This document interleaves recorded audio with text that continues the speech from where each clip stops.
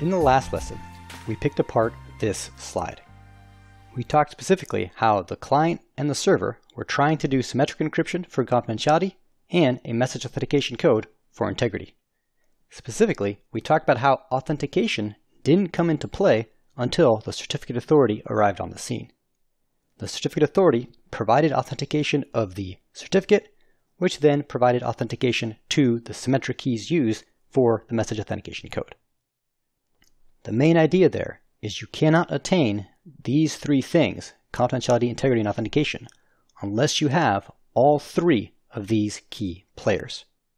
And these three key players all form a triangle known as the public key infrastructure. Anytime you have an instance of a client, server, and certificate authority, you have a public key infrastructure. So let's talk about it. So there are three entities which form a PKI: the client, the server, and the CA. The client is the entity that needs to connect securely to something or to verify a particular identity. The server is the entity that needs to prove its identity. And finally, the certificate authority is the governing entity which verifies identities and generates certificates. Now, most of us are familiar with the PKI for the World Wide Web.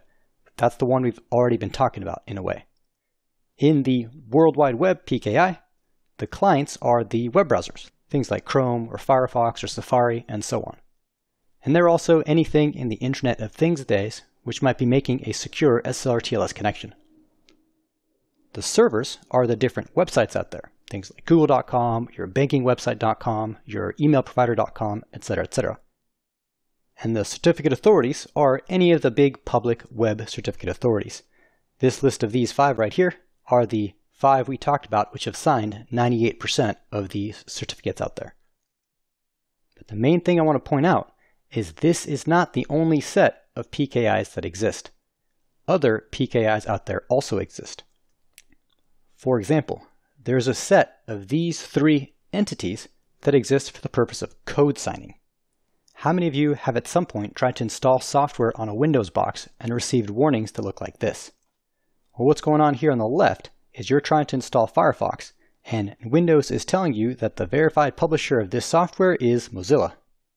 Here on the right, you're trying to install something, and Windows is telling you that we don't know who the publisher is, so be careful.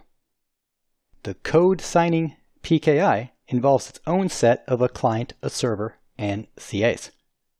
Here, the client is the operating system.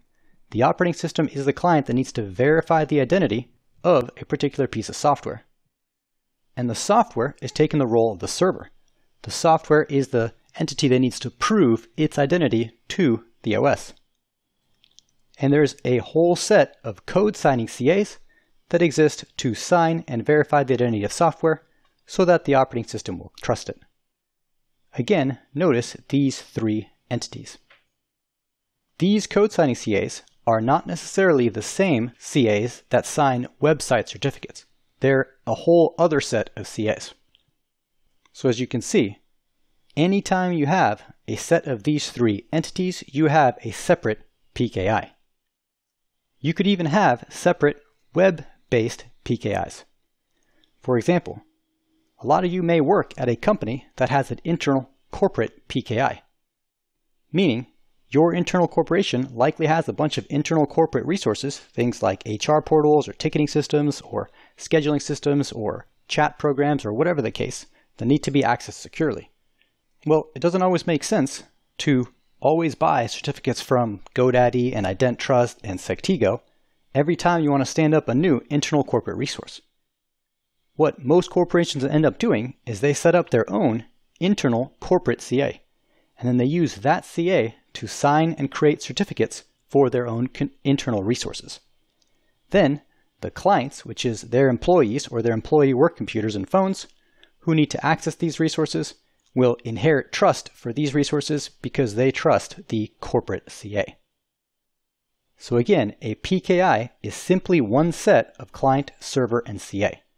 And the web PKI is the one that we're going to focus on for the rest of this course, but definitely keep in mind that is not the only PKI that exists out there. In any case, that's it for this lesson.